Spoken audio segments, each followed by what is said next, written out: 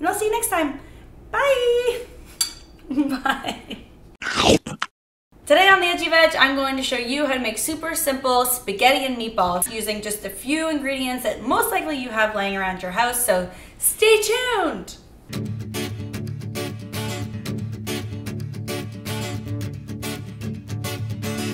The first part of our spaghetti and meatballs that we have to make are, of course, the meatballs. Now, this is more of the time-consuming part, but it's totally worth it. And if you have any leftovers, you can freeze them and then use them at a later date. But these meatballs are made out of potato, brown rice, oats, and then some mushrooms as well with a bunch of spices. And we're going to make everything in the food processor, so it's super, super easy. The first thing we're going to do is cook up some onions and some mushrooms. This helps give it that like nice, meaty kind of like texture and consistency. So we're just going to add the oil to our pan, and we are going to fry up our onions and mushrooms. So we're just going to cook these for about 10 minutes. So when we fry those up, we're going to add those along with all of our ingredients into the food processor. The first ingredient we are going to use is tofu, and that's going to give it some great protein, but also a really nice texture, and we're just going to mix that up.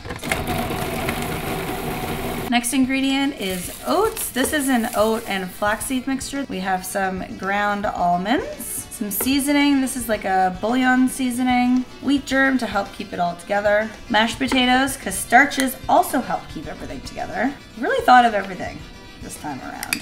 Some nutritional yeast, because you can't have a vegan recipe without nutritional yeast. It's like our god. Garlic powder. Instead of salt, we're going to use some tamari. I just prefer the flavor of tamari over salt. Brown rice, and if you want, you can just throw it all over the counter like I just did. And then we have some egg replacer, again, just a little bit of starch to help it all bind. Some almond milk to help it blend, and some lemon for flavor. Then we have our cooked mushrooms and onions. So you have a good like variety of textures, and we're just gonna mix that all together. You wanna go in there halfway through and just scrape it from the sides and continue mixing, if you can figure out how to use your food processor. So when you've mixed together your ingredients in the food processor, we're going to roll these guys into little balls. I wouldn't go larger than like this though, because then you have to cook them for longer. But if you like really big balls, who am I to judge you? Go ahead and make really big balls. So I like to cover my hands in olive oil when I do this, because it helps to make sure that the dough doesn't stick to my hands.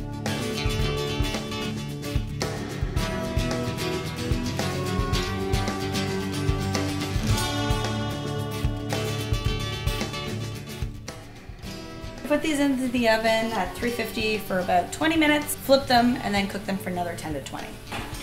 Goodbye, meatball friends. And while we're waiting for that, we can cook up our sauce and make our spaghetti.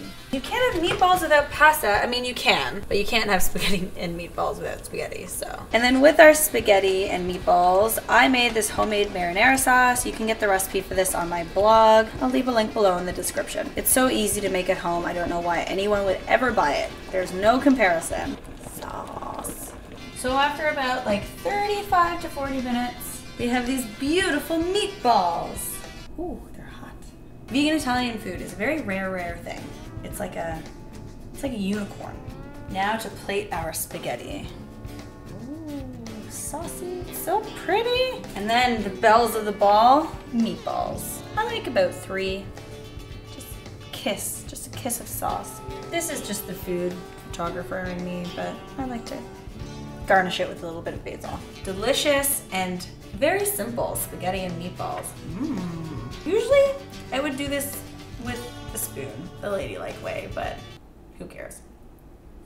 Those meatballs are so good. So there you have it, easy spaghetti and meatballs. You can make these meatballs not just with spaghetti. You can cover them in like barbecue sauce or sweet and sour sauce and serve them on like a toothpick, like at those like fancy hors d'oeuvre parties that I can never eat the food at. If you like this video, give it a big, huge thumbs up. If you want to see more Italian inspired recipes, also give this video a big thumbs up. Make sure that you subscribe, because we're trying to hit 100,000 subscribers by the end of the year. So we'll talk to you next time. Bye. Buon appetito. Today on the Edgy Veg, we're going Italian. We're making Italian veal sandwiches, but vegan, of course, because we don't eat babies here. So get yourself a drink. I'm drinking some bourbon today, and let's